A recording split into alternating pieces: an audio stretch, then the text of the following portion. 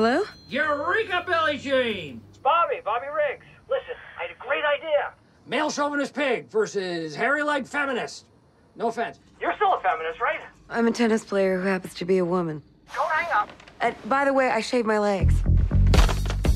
We are privileged tennis fans to have the great Billie Jean King.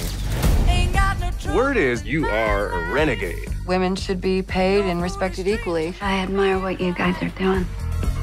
You're offering the men's winner 8 times what you're offering the women's winner. The men are simply more exciting to watch. It's just biology.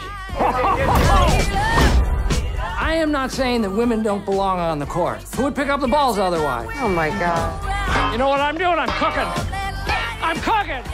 There isn't a single thing I don't hate about Bobby Riggs. $100,000 to any woman who can beat Bobby Riggs. Is she out there, and does she have the nerve? Call Bobby. Tell him it's on. So, Billie Jean, what do you want? Whatever I may feel, I can't act on it. There's too much at stake.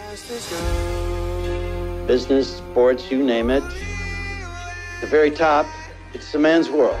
If I can't beat Bobby Riggs, he's never gonna let it go. We are live in 3, I'm gonna be the best. 2, That way I can really 1. change things.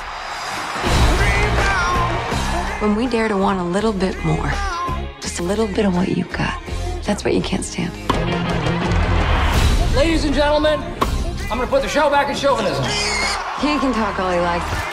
Dinosaurs can't play tennis?